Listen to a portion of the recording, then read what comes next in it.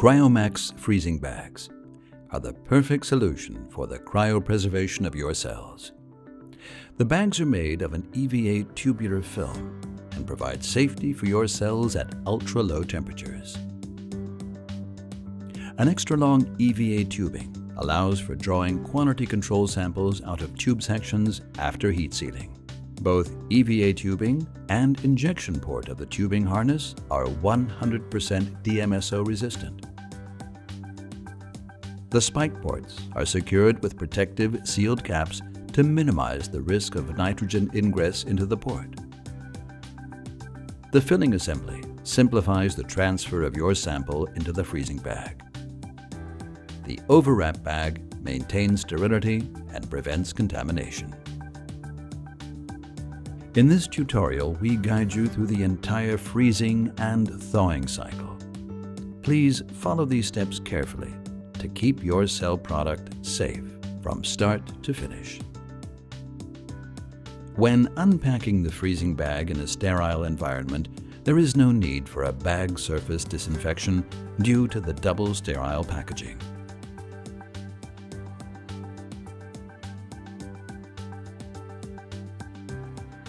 Insert the label in the label pocket and seal it with spot seals. The bag itself must not be labeled by using ink or stickers.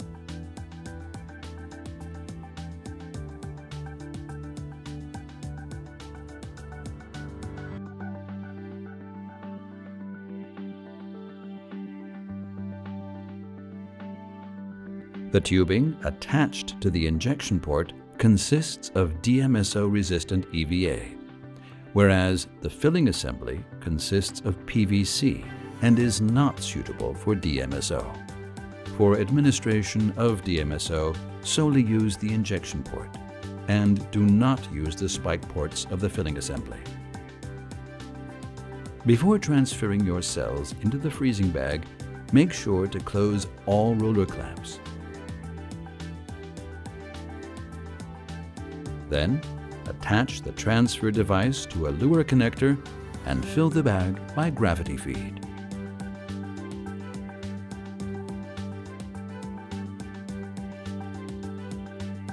In the next step, DMSO is added to your cells by simply injecting it via the injection port. You may also just connect the syringe to the port. Remember to solely use the injection port for DMSO. Carefully remove air bubbles from the freezing bag. Trapped air below the spike ports can be removed by gently manipulating bag and ports.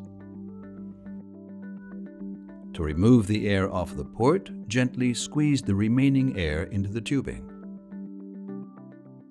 Pull out the air with a syringe attached to a lure connector. Samples can be taken during evacuation with the help of a syringe. Alternatively, you can take samples from EVA tube sections after sealing. Sealing procedures are performed on the EVA tubing. To seal the CryoMACS freezing bag, weld the EVA tubing 3 times, starting with the first welding point as close as possible to the bag.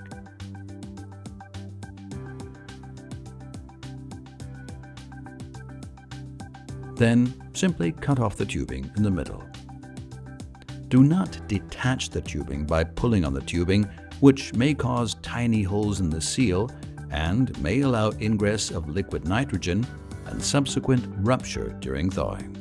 The sealed tubing should not be longer than the spike ports.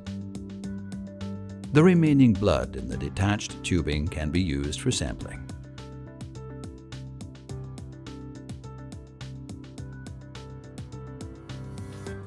Before inserting the bag into the corresponding overwrap bag, carefully dry the CryoMACS freezing bag from the outside.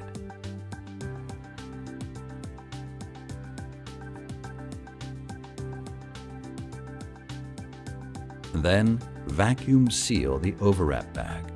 Make sure to evacuate the overwrap bag beforehand.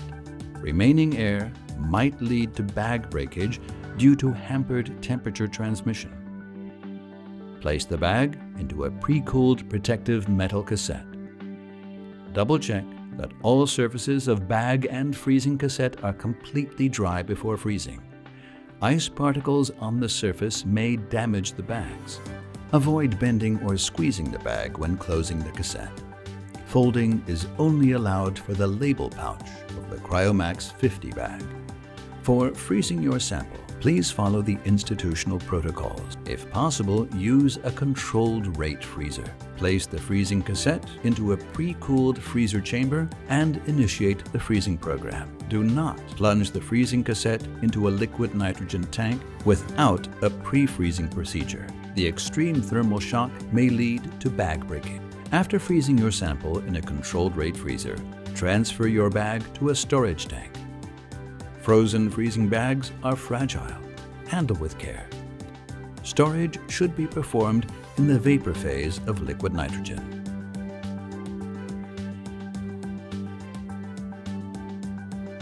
If stored in the liquid phase of nitrogen, place the bag into the vapor phase for a minimum of 4 hours before removal from the nitrogen tank. Remove the bag with its overwrap bag from the cassette and inspect it for leaks or ruptures before thawing. Caution: entry of air or liquid nitrogen into the bag during storage may cause rapid expansion and subsequent bursting of the bag during rewarming. Place the bag and its overwrap bag into a 37 degrees Celsius water bath until all ice crystals have melted. After thawing, remove the bag from the water bath and dry the bag surface. Cautiously open the overwrap bag by using scissors. After removing the overwrap bag, twist off the top part of the spike port. Carefully puncture the port seal with the spike of a sterile transfusion assembly. Your cells are now ready to be used in downstream applications. And remember, to avoid bag breakage and the loss of your cells, remove all air bubbles from the freezing bag and the overwrap bag. Keep the bag dry. Remove the bag with its overwrap bag from the cassette directly after removal from the liquid nitrogen tank. Frozen bags are very fragile. Always handle with care. Profit from easy and safe cryopreservation from start to finish. CryoMACS Freezing Bags. Miltenyi Biotec.